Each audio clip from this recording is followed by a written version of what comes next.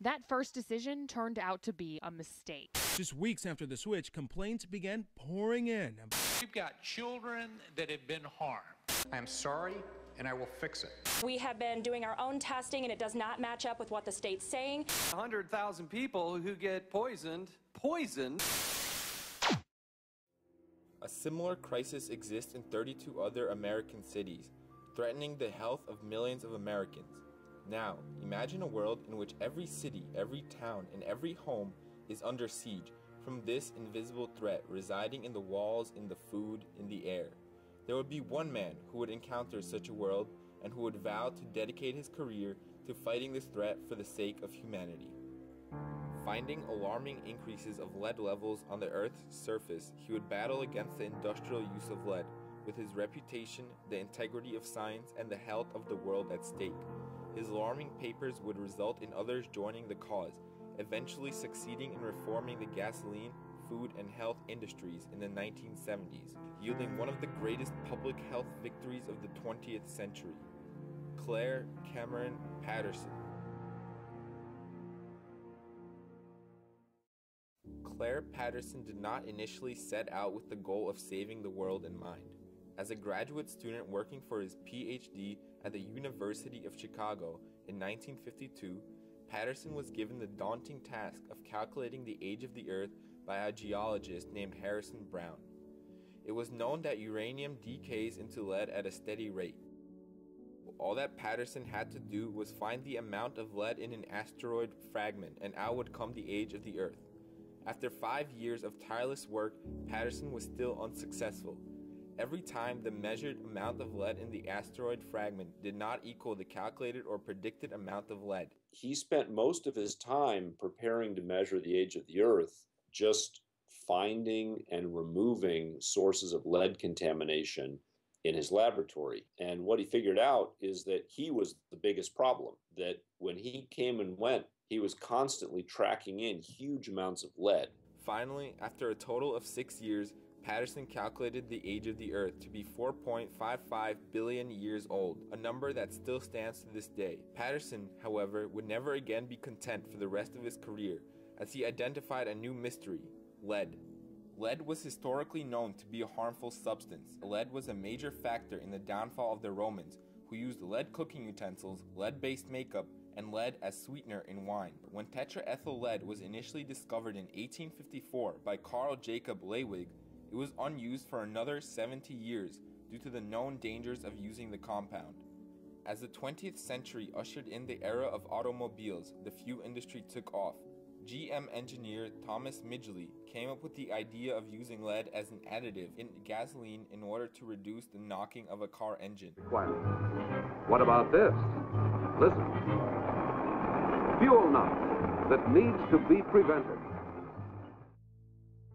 In 1922, DuPont of Standard Oil of New Jersey and Alfred Sloan and Charles Kettering of General Motors formed the Ethyl Gasoline Company for the production of leaded gas.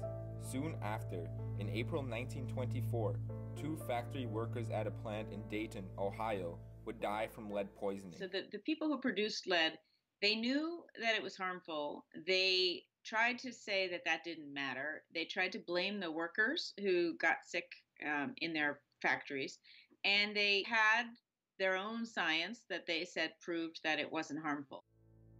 When reporters interviewed Chief Chemist Dr. Matthew D. Mann at the Bayway plant, he said, "These men probably went insane because they worked too hard." Dr. Robert Kehoe, who would eventually become a scientist on behalf of the corporation, working with contaminated instruments that produced incorrect data. The show would go on as production continued unhindered, filling the air and blood of America with lead for the next 50 years. In 1962, Clair Patterson would publish a paper on his study of the rate of lead deposits into ocean sediments. The paper concluded that the amount of lead presently dispersed into the environment each year was about 80 times the rate of deposit into ocean sediments. This disturbing discovery would lead Patterson to further investigate the presence of lead in other mediums. In 1965, Patterson would officially begin his battle against lead contamination, publishing the article titled The Contaminated and Natural Lead Environments of Man in 1965. In this paper, Patterson attempted to draw public attention to the problem of increased lead levels in the environment and the food chain. He would argue that the current quality of lead analysis was insufficient and compiled the amounts of industrial lead entering the environment from gasoline, solder, paint, and pesticides.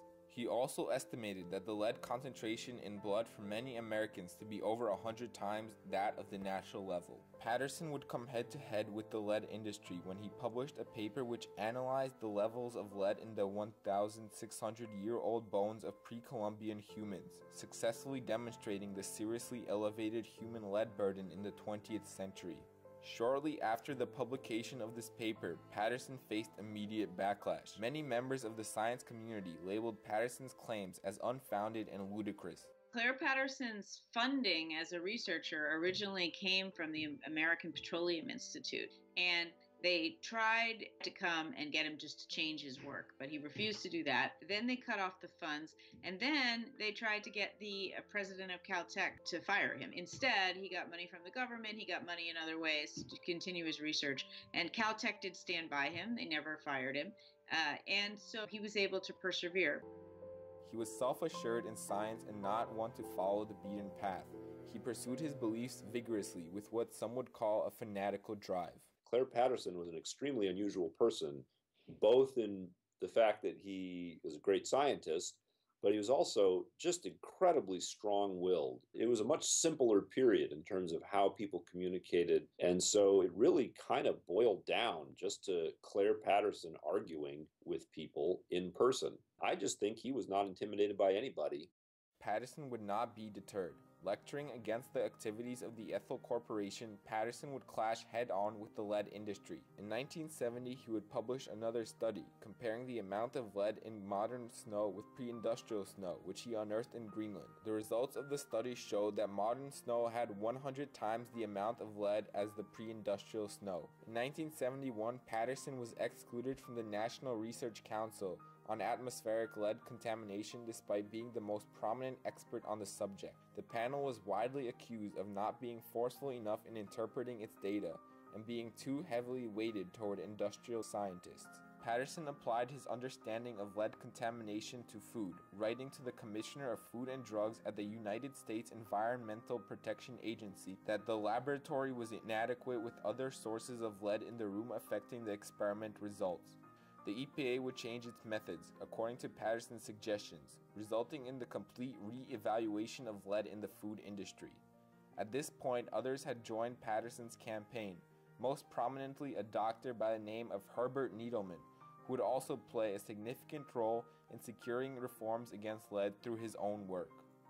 It would be in the 1970s that Patterson would see all of his hard work begin to pay off.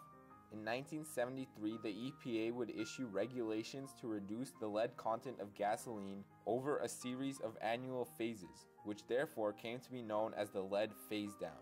The Ethel Corporation would challenge these regulations by the EPA in the Supreme Court, but would lose the case in the end. In 1975, the United States mandated the use of unleaded gasoline in all new cars. Patterson had finally won his 30-year battle, moving on to other studies of interest for the remainder of his intellectual career. Thanks to Patterson's work in the 1990s, lead levels were reported to have dropped by 80% in the average American.